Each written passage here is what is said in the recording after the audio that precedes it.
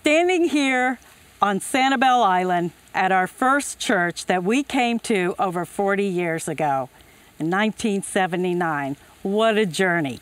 I mean, this is a place where it's hard to believe. I was walking around the property and it was like, oh, this happened 20 years ago. And I reminded myself, no, actually this happened 40 years ago.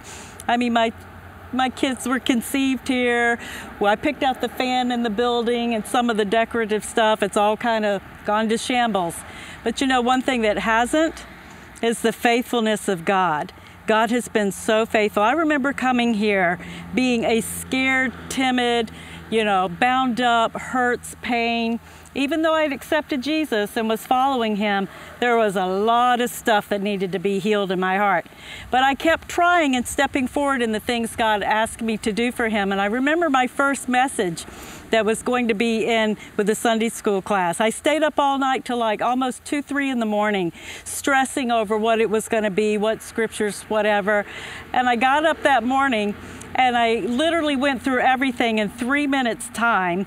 And literally my husband looked at me like, what, we've got a 40-minute class here. What happened to her? We hardly knew each other when we got married. He had no idea how little I had. And that's what I want to remind you of, if anything. God uses unlikely people.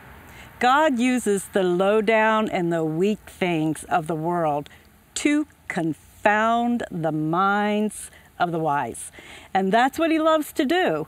And so I want to bring him strengths, and all I can bring him at times are my weaknesses. And he takes them and he does something with them.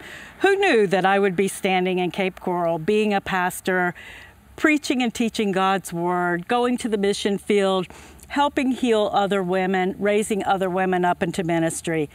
But that's what God does. That's his specialty. He takes the ashes and he makes beauty out of them. And he wants to do that in your life, if you'll allow him. He's been faithful father to me over the 40 years of being here. I couldn't see what was ahead of me. But now looking back, I see how faithful he has been. And that's what I want you to know, that he is going to be faithful in every step of the way in your life. So if you've got something you want to share, and just maybe let me know what you've learned from God's faithfulness in your life, and how maybe you have felt like an unlikely person that God would not use you, let me know. I'd love to hear from you.